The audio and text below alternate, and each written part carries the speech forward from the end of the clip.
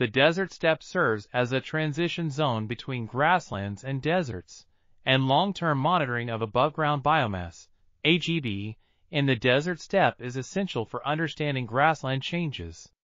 Multiple linear regression, MLR, partial least squares regression, PLSR, random forest, RF, and support vector machines, SVM, can be used to estimate AGB in the desert steppe of Inner Mongolia, China.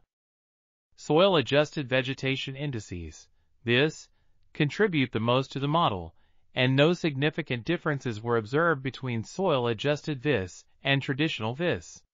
From 2000 to 2020, the multi-year average AGB in the study area was 58.34 grams per square meter, exhibiting a gradually increasing distribution pattern from the inner region to the outer region, from north to south. Over the past 20 years, climate change, particularly precipitation, has been the primary driving force behind AGB changes of the study area. This article was authored by Nitu, Guixiang, Deji Wuyun, and others. We are RTCLTV, links in the description below.